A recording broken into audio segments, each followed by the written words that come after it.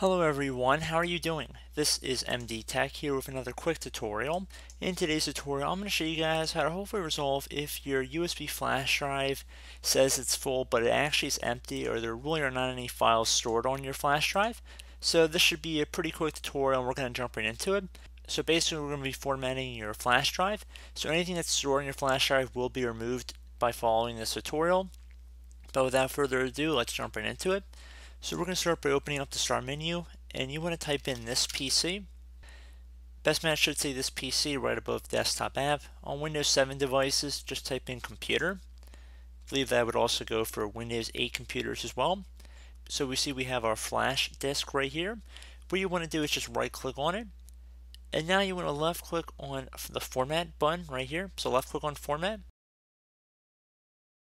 You want to make sure the file system is set to NTFS Vault here.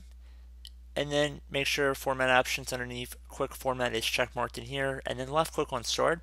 You're going to get a pop-up saying warning, formatting will erase all data on this disk. To format the disk, click OK. To click cancel. I'm going to left click on OK. Should say format complete. Once you're done, you can just left click on OK. You can close out of here, and hopefully you should be able to access your flash disk or flash drive, USB stick, however you want to call it, once again.